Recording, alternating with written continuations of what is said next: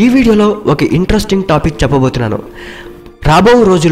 రాబో కొన్నేళ్లలో మన భూమికి జరగబోయే అత్యంత భయానక పెనుముప్పు గురించి, అది ఎలా జరుగుతుంది, ఏం జరగబోతుంది అనే దాని గురించి ఈ వీడియోలో చెప్పబోతున్నాను. హాయ్ ఫ్రెండ్స్, మామూలుగా అయితే ఈరోజు నేను అగ్ని 3కి సంబంధించి వీడియో పెట్టాల్సి ఉంది. కానీ నేను ఒక ఆర్టికల్ చదివాను, దాంట్లో చాలా డెప్త్ ఉంది. ముందుగా ఆ వీడియో చేయాలనిపించింది, సో అందుకే ఈ వీడియో పెడుతున్నాను. స్టార్ట్ చేసే ముందు నా ఛానల్కి కొత్తగా వచ్చినట్లయితే కనుక సబ్స్క్రైబ్ చేసుకోండి. అదేవిధంగా పక్కనే ఉన్నటువంటి బెల్ ఐకాన్ని యాక్టివేట్ చేసుకోండి.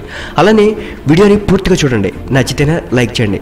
అసలు విషయం అనేది ఇప్పుడు స్టార్ట్ చేస్తాను. మన భూమికి అంటే మన ఎర్త్కి ముంచుకొస్తున్న ఒక పెద్ద పెనుముప్పు.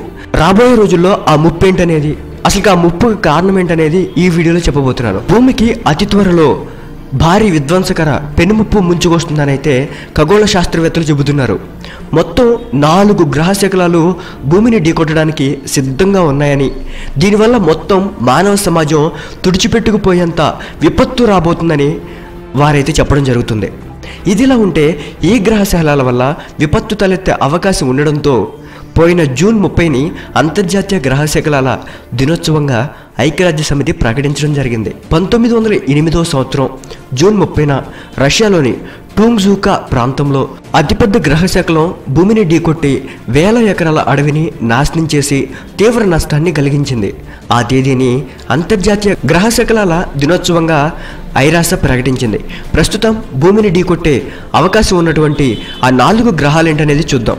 మొదటిది వచ్చేసి 1979 XB, సెకండ్ వన్ వచ్చేసి అపోఫిస్, థర్డ్ వన్ వచ్చేసి 2010 RF12, ఇక లాస్ట్ వన్ వచ్చేసి 2000 SG344 అని వీటికి పేర్లు పెట్టడం అయితే జరిగింది. ఇక ఫస్ట్ వన్ వచ్చేసి 1979 XB గ్రహ శకలం. దీని గురించి చూద్దాం. 900 మీటర్ల వ్యాసం గల ఈ గ్రహ శకలం గంటకు 70,000 కిలోమీటర్ల వేగంతో సౌర వ్యవస్థలో ప్రయాణిస్తుంటుంది. ప్రతి సెకండ్కు 30 కిలోమీటర్ల భూమికి దగ్గరవుతూ మనల్ని భయపెట్టడం అయితే జరుగుతుంది. ఇది మన భూగ్రహాన్ని కనుక ఢీ కొట్టినట్లయితే కనుక వినాశనమే అని చెప్పేసి మన ఖగోళ శాస్త్రవేత్తలు చెబుతున్నారు. యూరోపియన్ స్పేస్ ఏజెన్సీ భూమికి ప్రమాదం తెచ్చే గ్రహ శకలాల జాబితాలో దీనికి 2వ స్థానాన్ని అయితే ఇచ్చింది. అంటే ఇది ఎంత పవర్ఫుల్ గ్రహ శకలమో మనం అర్థం చేసుకోవచ్చు.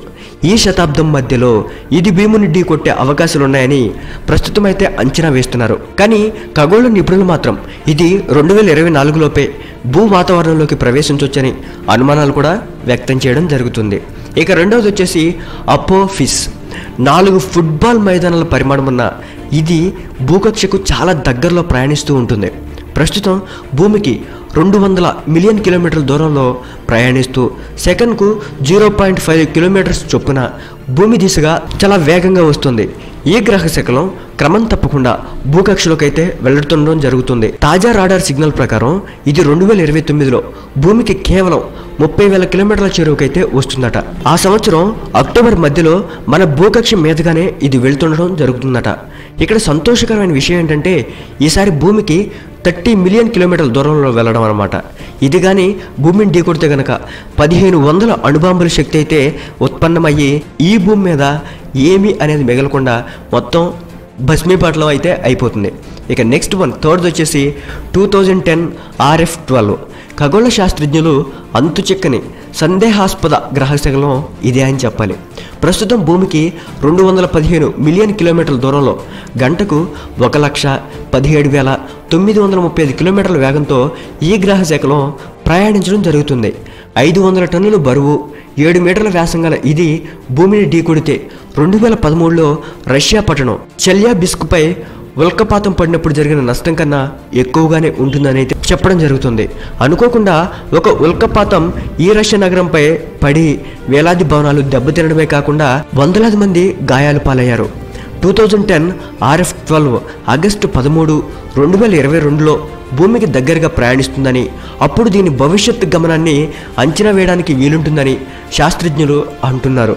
ఇక లాస్ట్ ఫైనల్ వన్ వచ్చేసి 2000 SG344. 50 మీటర్ల వ్యాసం కలిగిన చాలా తక్కువ పరిమాణంలో ఉండడంతో ఇది కలిగించే ప్రమాదం కొంచెం తక్కువే అంటున్నారు. రష్యా పట్టణానికి కలిగిన నష్టంతో పోల్చితే 2 రెట్లు ఎక్కువ ప్రమాదం ఉంటుందట. ఇది భూమికి ప్రతి సెకండ్కు 1.3 కిలోమీటర్ చేరువవుతుంది. 2000 SG 344 అనేది అటెన్ ఆస్ట్రాయిడ్స్ అని పిలువబడే ఒక సమూహంలో భాగమన్నమాట. ఈ సమూహంలోని గ్రహశకలాలు కక్షలు భూమి కక్షకు చాలా దగ్గరగా ఉంటాయి. రాబోయే 3 లేదా 4 దశాబ్దాల్లో ఇది ప్రభావం చూపే అవకాశం ఉందని కూడా ఒక అంచనాగా అయితే రావడం జరుగుతుంది.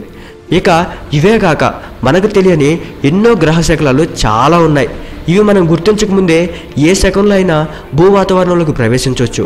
మన సాంకేతికత ఇంకా కూడా అంత స్థాయిలో అభివృద్ధి చెందలేదు.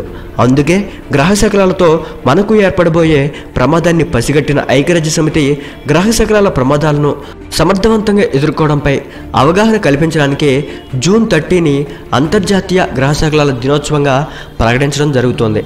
సో ఇదన్నమాట రాబో కొన్ని ఏళ్లలో మన భూమికి రాబోయే పెనుముప్పులు.